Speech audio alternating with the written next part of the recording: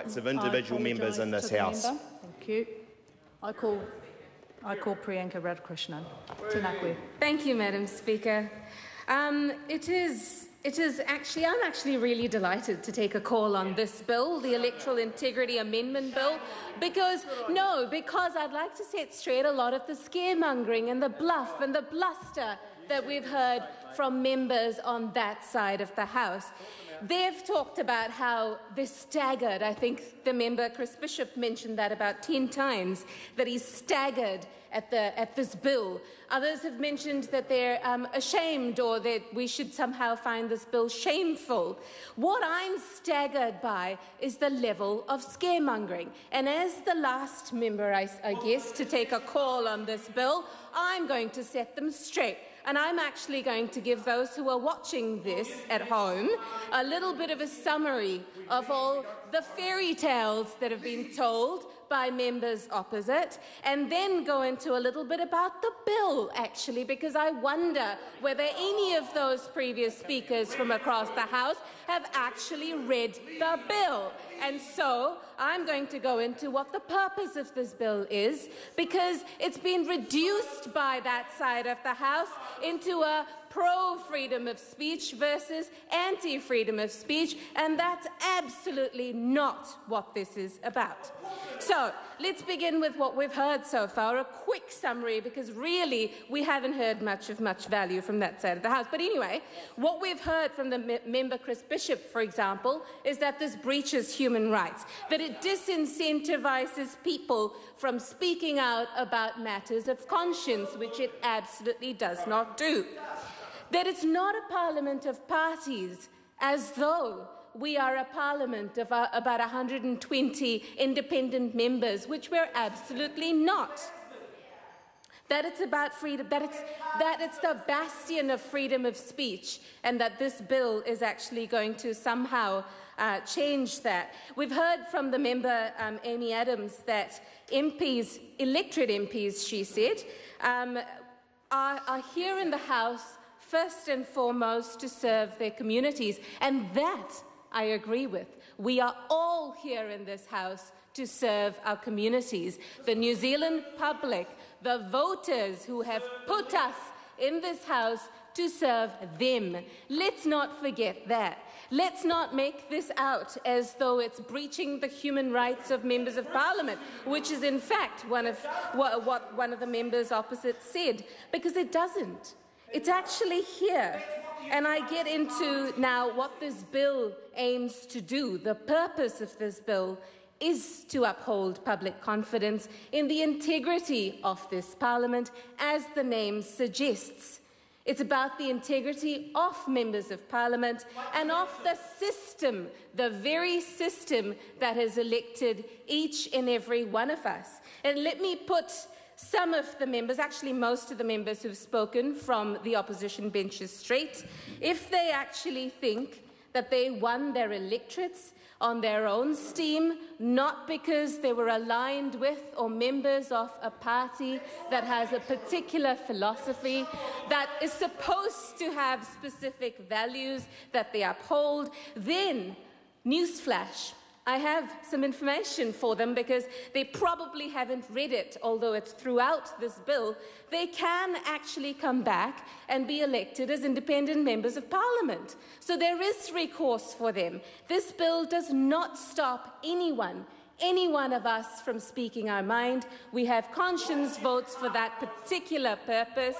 It does not allow some sort of a mythical dictator to throw us out of Parliament at his or her whim. It does not do any of that. The member Judith Collins mentioned in her speech that this bill will give a party leader the right to throw out a member if that member crosses the floor in a vote. That, ladies and gentlemen, is scaremongering. The member Matt King talked about backflipping on this side of the House. government members backflipping on this legislation. No, that was the one point, perhaps, that he made that I'd like to call him out on. We have been absolutely consistent on our position on this bill because it also enhances and it maintains the proportionality, as members on this side of the House has said. It's about MMP. Perhaps if members on that side of the House actually understood how MMP worked, they wouldn't be on that side of the House. But that's a debate for another day. So what is MMP for those who are watching?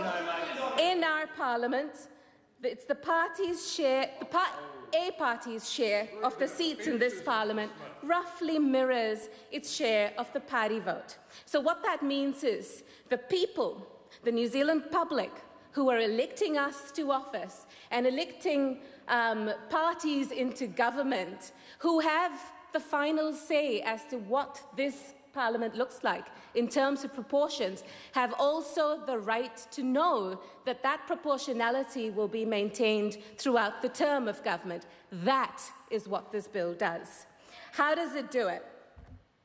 How does it do it? Well, actually, no, before I go into that, why is this even important? It's important, firstly, because it's an issue, it's a matter of accountability, as I've already said.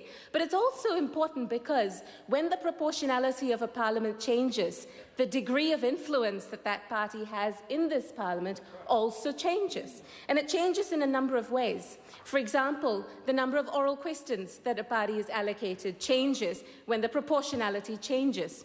Funding to that party, parliamentary funding of parties, is dependent or based on proportionality of that party in Parliament.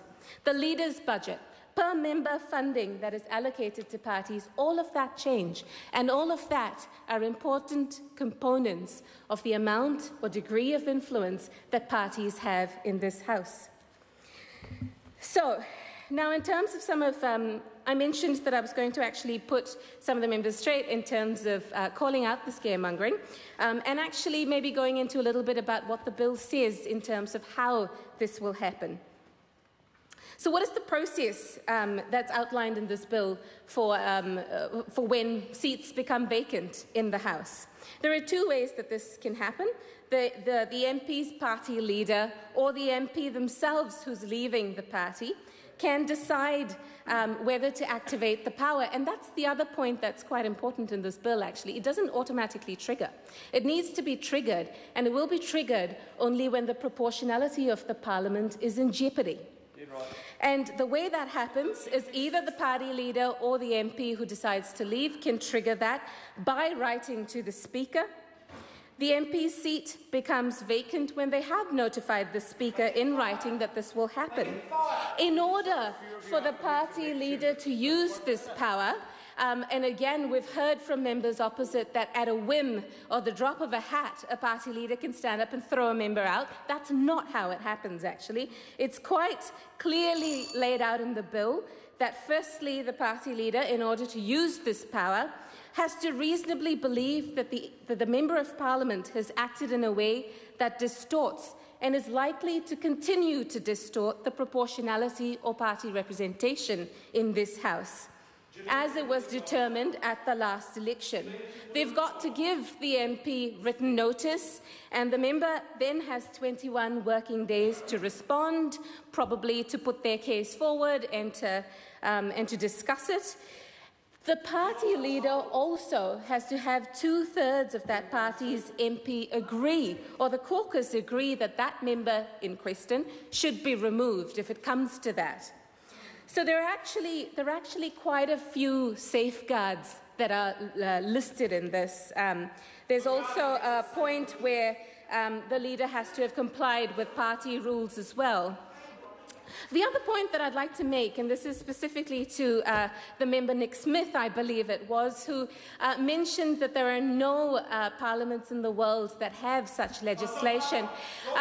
No, well, I have actually been at a number of events with members from the National Party, speaking to members of our very strong Indian community in New Zealand, where they have waxed lyrical about how India is the world's largest democracy, probably in an attempt to win over some of these these communities, do they then realise that India has an Anti-Defection Act which came into play in 1985? Which is actually very similar to the bill that we're discussing today. So perhaps if this is something that you're so vehemently opposed to, don't go out to our Indian communities in New Zealand and pretend that you think that the country that they whakapapa to, that they come from, is the world's largest democracy and is all things good. Maybe let's not have that hypocrisy. The question is that the motion be agreed to. Those of that opinion will say aye. To the contrary, no. The ayes have it. Party vote is called for. The clerk will conduct a party vote. New Zealand.